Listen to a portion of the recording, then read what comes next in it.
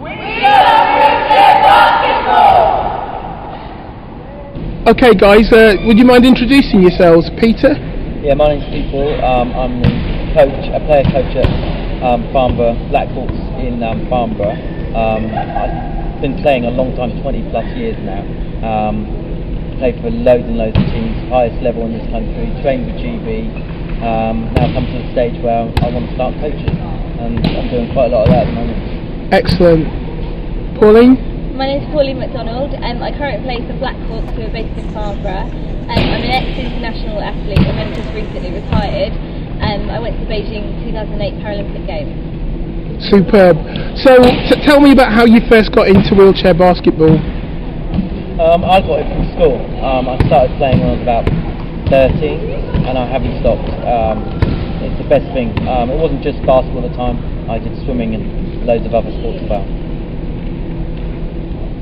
Me, I played at school as well, and then because I went to a disabled school, so it was all very available. And then when I left, I was just a bit too shy really to go and join anywhere.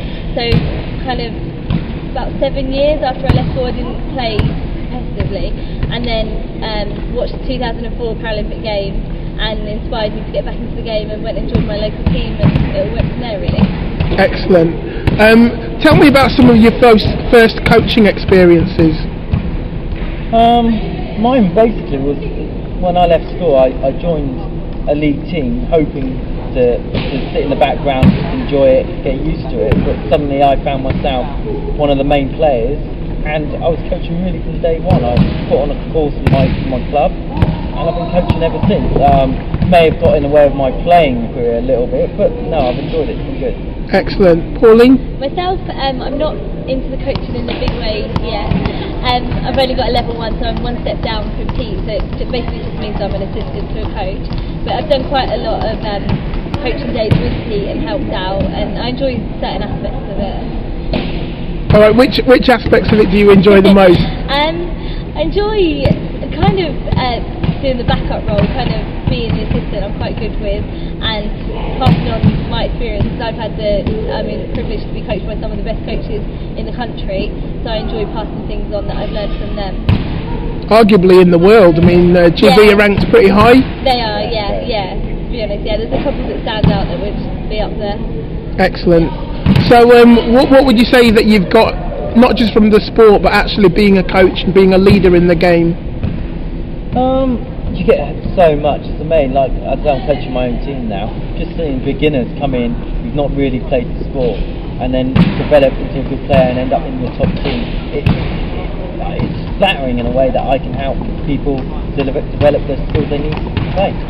Okay, and Paul, as an athlete, what would you say that you've got most from coaches?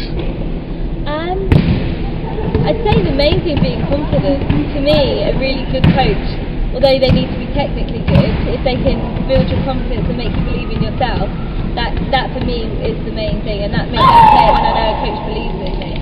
Excellent. Last thing, in terms of if there are other young people or adults who want to get into coaching, what would be the first step for them if they wanted to get involved in wheelchair basketball? Basically just come and have a go, and then we can put them in the right direction to get on a course for your level 1 or your level 2, and we can help them, not a problem. And if there are coaches who have maybe come from kind of able-bodied basketball, do you think there are transferable skills there? Yeah, without a doubt. You can convert quite a few fields that are the ABs into our wheelchair game. That's not a problem. The ABs? Yeah. How they're known by us.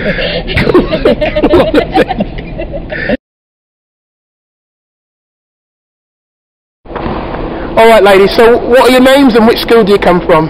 I'm Boglaska Batai and I'm from Cantal. I'm Fiona Campbell, also from Cantal. Okay, and what have you been doing today? We've been doing blind football and basketball and wheelchair.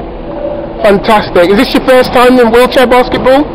I went to watch some in Kensington in London once because our friends have wheelchair basketball, but I've never really tried it.